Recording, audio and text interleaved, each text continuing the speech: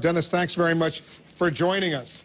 Thanks for having me, Wolf. It's a very detailed letter with specific questions, legitimate questions. I'll ask you a few of them. Give us the answer. Is it acceptable? Is it an acceptable outcome for Gaddafi to remain in power after the military effort concludes in Libya? As it relates to the specific question, Wolf, we're not setting out with a policy of regime change here.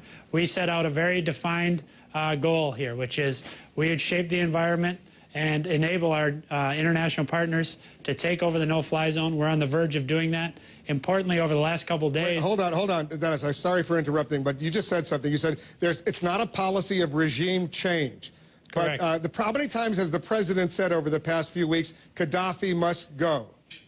Well, I haven't counted, Wolf. Maybe you have, but at least a dozen. Well, I take your word for it, as I always do. Well, doesn't that mean regime change if Gaddafi must go? Well, I think you're kind of asking a couple different questions now, Wolf. You asked whether it was an acceptable outcome. And what we've said is we've set out a very specific goal for our forces, an accomplishable task, which, incidentally, because of their great performances, our Marines, our sailors, our airmen, our soldiers, because of their great efforts, we have turned back the forces from Benghazi, and we are on the verge now of being able to hand over the conduct of the no-fly zone to our allies. But must Gaddafi go? Well, that's going to be a determination for the Libyan people to make. But the president says he must go. Well, I'm not going to improve on the good answer that the president gave on this question yesterday, which I know you watched, and which was obviously part of his press conference yesterday. Is that U.S. policy still that Gaddafi must go? Well, the president did outline exactly what our policy view is. He said Gaddafi must go.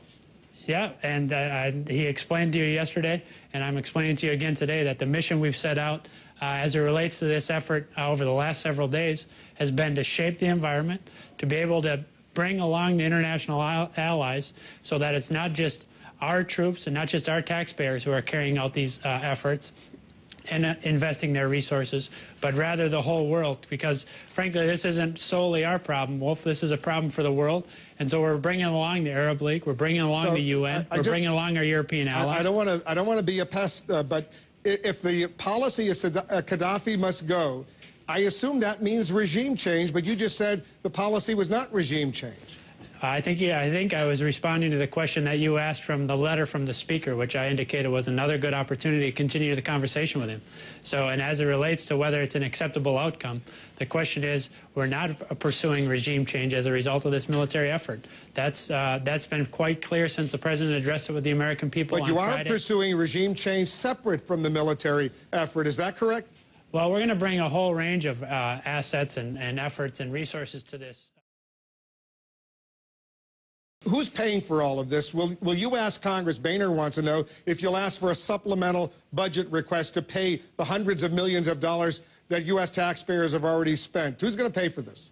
Boy, I'm not sure where you're getting the number hundreds of millions of dollars, Wolf. I think that's an exaggeration. Well, you know how much a Tomahawk cruise missile costs? Well, again, if you can just give me a sense of where you're getting the hundreds of millions of dollars. It's 160 Tomahawk cruise missiles at $1.4 million each Tomahawk cruise missile. That's already $160 million. So the bottom line is, as I think we've indicated, is that we're obviously able to carry this out in the context of the existing Pentagon budget. We'll continue to work with that. And again, as it relates to the Speaker's letter, it's obviously, as you said, a very legitimate set of questions, and we think it's a good opportunity to continue the conversation with Congress. The bottom line, and the President's view on this, is it's important to bring the country along. Obviously, the President...